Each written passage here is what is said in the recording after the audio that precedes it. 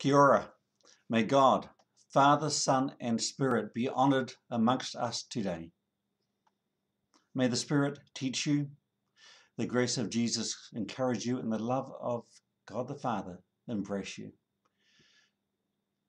I'm Ian Guy, minister here at the Wakatipu Presbyterian Church, Queenstown, New Zealand. In what follows, there is a reading of God's Word from Acts chapter 4, a sermon, and then if you are following this as part of a playlist, there will be some songs of worship for you to raise your own voice in honour of your God. Shall we pray? Living Lord, we gather today across time and space to worship you.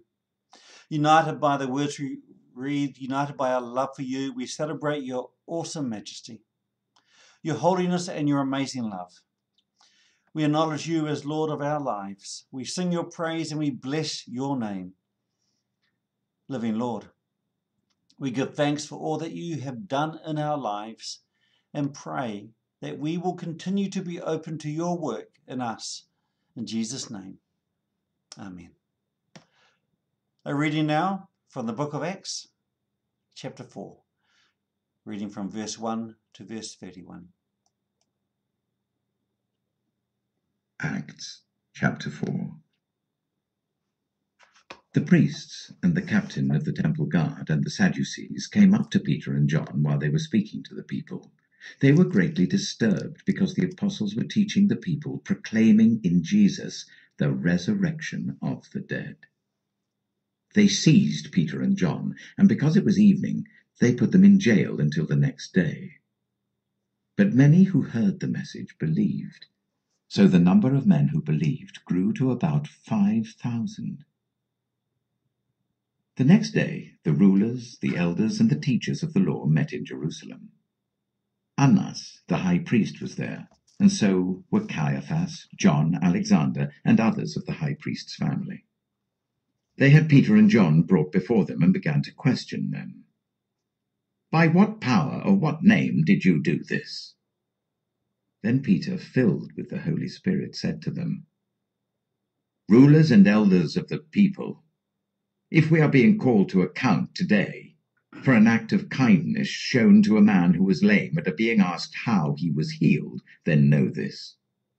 You and all the people of Israel, it is by the name of Jesus Christ of Nazareth, whom you crucified, but whom God raised from the dead, that this man stands before you healed.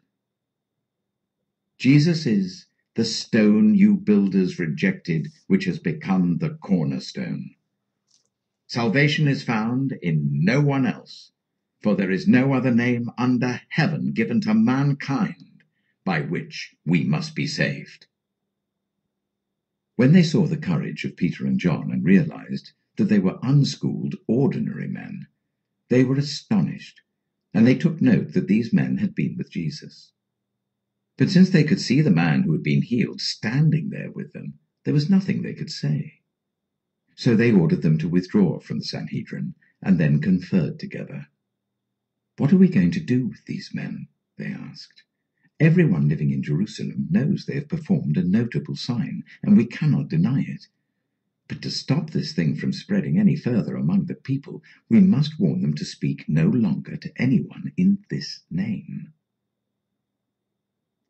Then they called them in again and commanded them not to speak or teach at all in the name of Jesus.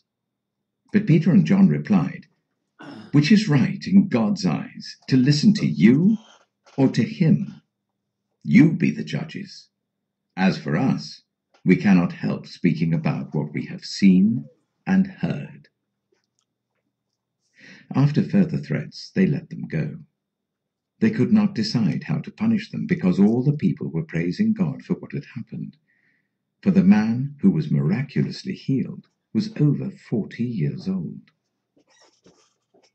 On their release, Peter and John went back to their own people and reported all that the chief priests and the elders had said to them. When they heard this, they raised their voices together in prayer to God. "Sovereign Lord," they said, "you have made the heavens and the earth and the sea and everything in them. You spoke by the Holy Spirit through the mouth of your servant our father David. Why do the nations rage and the peoples plot in vain? The kings of the earth rise up, and the rulers band together against the Lord and against his anointed one. Indeed, Herod and Pontius Pilate met together with the Gentiles and the people of Israel in this city to conspire against your holy servant Jesus, whom you anointed. They did what your power and will had decided beforehand should happen.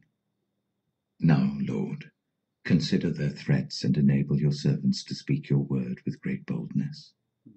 Stretch out your hand to heal and perform signs and wonders through the name of your holy servant, Jesus.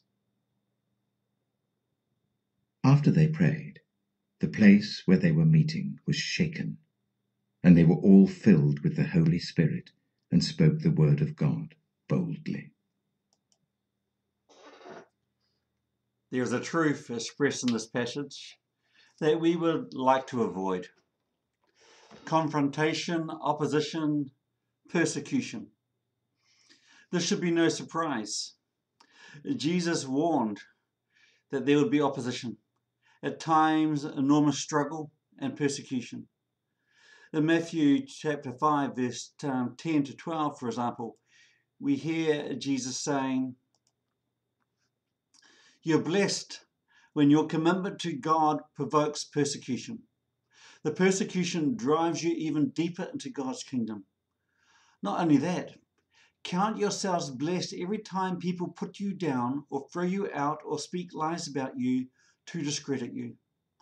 What it means is that the truth is too close for comfort, and they are uncomfortable. You can be glad when that happens. Give a cheer even. For though they don't like it, I do. And all heaven applauds. And know that you are in good company. My prophets and witnesses have always gotten into this kind of trouble. There was a reading from the Message version. And also from the Message. Because very soon it was time to prepare the disciples for the task waiting them. So we read in Matthew chapter 10, verse 16 to 23. Jesus says, "Stay alert. This is hazardous work I'm assigning you. You're going to be like sheep running through a wolf pack. So don't call attention to yourselves. Be as cunning as a snake, inoffensive as a dove. Don't be naive. Some people will impugn your motives. Others will smear your reputation just because you believe in me. Don't be upset when they haul you before the civil authorities. Without knowing it, they've done you and me a favour, given you a platform for preaching the kingdom news. And don't worry about what you'll say or how you'll say it. The right words will be there. The Spirit of your Father will supply the words." When people realise it is the living God you are presenting and not some idol that makes them feel good, they are going to turn on you, even people in your own family. There is a great irony here. But proclaiming so much love, experiencing so much hate. But don't quit. Don't cave in. It is all well worth it in the end. It is not success you are after in such times, but survival. Be survivors. Before you run out of options, the Son of Man will have arrived. In John 15, Jesus goes on to teach that just as they have persecuted him, Jesus, then they who follow will also be persecuted. And in many places, Jesus continued to tell his disciples to expect violence, arrest, persecution. These are not matters that we identify with easily in this land of relative freedom and comfort. Yet there is no doubt that over the centuries, the blood of the faithful has flowed and still today flows. In nations like our own, persecution takes a different form. The struggle of living the Christian life is becoming plainer as New Zealand continues the path away from God and towards the powers and principalities of this world. Persecution and struggles of various kinds, however, have been with the church since the beginning. And here in Acts 4, we see persecution rising in response to the growth of the church. The disciples expected this. It is exactly what Jesus had warned them about. And today, as we read, we learn from them as they respond in faith. It all began with an arrest, verse 3. Because the captain of the guard was not pleased by the preaching about the resurrection of Jesus that Peter had been doing in response to the healing of the lame man by the gate beautiful. And you can read about that in chapter 3. As Peter preached, many listened, including many others who were disturbed by these words. The disturbed included the priests on duty at the temple, the captain of the temple guard, who we have mentioned already, and the Sadducees, the religious liberals of their day. They're greatly disturbed by what was happening for two reasons. First, that Peter and John were teaching the people, though they were unknown to them without credentials. And second, and more disturbing to them, is Peter and John are saying that Jesus lives, that he died but is resurrected. They had executed Jesus as a blasphemer. But if he is resurrected, then they, especially the Sadducees who deny any resurrection, are exposed as the false teachers. They want to shut them up. But there are rules about what they can do, so Peter and John are put in jail overnight, where they have to wait before their case is heard by the Sanhedrin in the morning. There's also an interesting consequence to this that Luke, the author, notes in verse 4. But many who heard the message believed. So the number of men who believed grew to about 5,000. There is opposition, but the church continues to multiply. 3,000 were added to the number on the day of Pentecost, and now 5,000 men are counted. The history of the church often repeats this. When opposed, the church grows. When approved, the church becomes lax, passion slips, evangelism disappears, decline follows. So the church responded by growing. But how did Peter and John respond? Now, for anyone who knows Peter, the response is surprising. Neither resisted the arrest. Unlike the same Peter who tried to stop the arrest of Jesus by slashing off the ear of the high priest's servant with a sword, this is a new Peter, a spirit-filled Peter who now knows restraint. And then Luke quickly moves the story, the action, to the trial day. The rulers, the elders, and the teachers of the law are gathered. These three groups are the Sanhedrin, the high court of Israel. 71 men in total. And before them stands just two men, Peter and John, and according to verse 10, a sole witness, the lame man who was healed.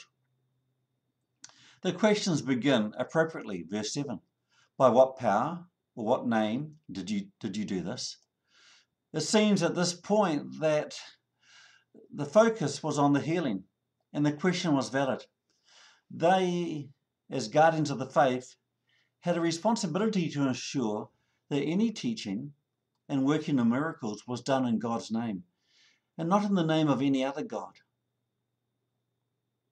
Deuteronomy chapter 13, verse 1 to 5. And so Peter responds, and Luke makes it very clear that he responds in the power of the Holy Spirit. His answer is courteous, clear, controversial. He addresses the Sanhedrin with respect and clearly states that the healing took place was in the name or by the authority of Jesus Christ. And then comes the real controversy. Whom you crucified, he says, whom God raised from the dead. Peter is preaching in the power of the Spirit, Christ alone as the means of salvation, verse 12. Peter is also quick to point out their witness standing in their presence. All they have done was for the good of this man, and surely there is nothing illegal in the act of helping someone be healed. To drive home his case, Peter turns to the Psalms and quotes Psalm 118, verse 22. The stone the builders rejected has become the cornerstone. Back in Matthew chapter 21, when Jesus began teaching in the temple courts, members of the same group had asked him, "By whose authority are you teaching?" Note, the same question they asked Peter and John. And part of the answer that Jesus gave also employed Psalm 118:22. And then he had gone on to say that the kingdom of God would be taken away from them and given to a people that would produce the fruit of it, and that this stone which they had rejected would crush them. Matthew 21, verse 42 to 44. And now here, Peter reminds them of what Jesus had said. The challenge was laid down. And he concluded by returning to Jesus Christ, that there is salvation only in him. A statement simple and clear and eternal. Today, people attempt to work out their own salvation, and society rejects absolute truth. And many believe that there are many paths to God. But to seek salvation apart from Jesus is a dead-end path. That is why the church preaches Christ alone. For no one wants to see you heading down a dead end. Christ alone. Peter has been firm and challenging. He has without hesitation or shame proclaimed Jesus. The challenge this gives you and I is, are we as willing and able to proclaim Jesus?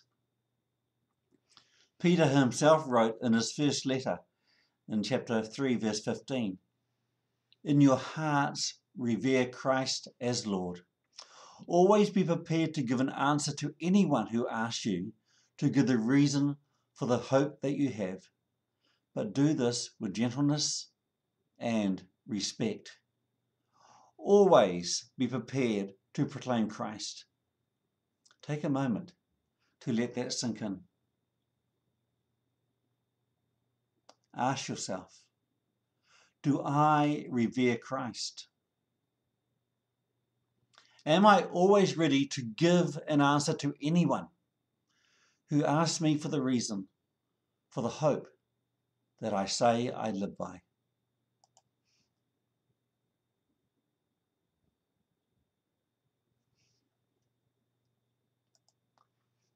Are you prepared to proclaim Christ? Now, on this day, in this trial, the Sanhedrin, they have to make a response to all of this. They have noted the confidence of Peter and John, and they recognize that they have been with Jesus, and they struggle to know how to respond. The miracle they could not debate. It was plainly before them, but the teaching that went with it was challenging to them personally, and they wanted to shut it down. But they had really lost all confidence by this time. Meekly they rule in verse 18 that Peter and John could go, but that they must not speak of Jesus again. To which Peter responded as directly as he had before. "We cannot stop speaking of what we have seen and heard. Therefore, you will need to decide if we should obey you or God." Verse 19 to 20. Here is a model for us. While in the normal run of things, God says we must obey the authority of the land, there is a but. And what follows the but is this. When the authorities ask you to do something, or stop doing something that God requires, then it is God that we must obey. God is our final authority, and we must never disobey him. Finally, with the Sanhedrin confused and weakened in the face of all the people praising God for what had happened, Peter and John are released, and they return to the embrace of the other believers where they are told everything that had happened. And their response is prayer. Praying together, magnifying God as creator and fulfiller of prophecy. They seek God's boldness as they continue to speak the word of God. Yes, they are not going to obey the ruling of the Sanhedrin. They are going to obey the call of God, to speak his word, to be witnesses to Jesus Christ. When under threat, rather than retreating, they became bolder and braver. And they seek from God greater boldness still, freedom and confidence to speak for God. And God answers prayer. In this case, by shaking the place up and pouring out the Spirit again, as they began to do what had been prayed, they began to speak the word of God boldly. Sometimes we are under pressure to shut up, to not speak of God, at times by authorities, by general society, even sadly at times by embarrassed or non-believing family members. How should we respond? First, by prayer, seeking God's boldness. Second, by speaking. Maybe we'll modify when we speak, even where we speak. But we will continue to live out our faith by not denying the call upon our lives. We will be witnesses to Jesus Christ. We will proclaim him with our lifestyle, our attitudes, our actions, and in our speech. And as we do, God guides and empowers us by his Spirit. Remember, disciples of Jesus will face opposition, but we do not face opposition unprepared or alone. God is with us, and in Jesus Christ, the victory is his. Shall we pray? Lord our God, we thank you for your word, and we'd ask that you would grant us boldness, that we may live the life of Christ freely, without fear, that we may always be ready to proclaim Jesus, that we'll do it with words that are truthful, that are clear, that are faithful, but we'll do it with love and grace and courtesy. Grant us, by your Spirit, the power to speak and the grace to be gentle, to be loving, as we continue as witnesses of you, our Lord and our Saviour. Amen. You are now encouraged to continue with the playlist and sing along with some songs if you are following this on YouTube. But whatever you do today, whatever you are involved with today, wherever you go today, may the grace of our Lord Jesus Christ, the love of God, and the fellowship of the Holy Spirit be with you always. Amen.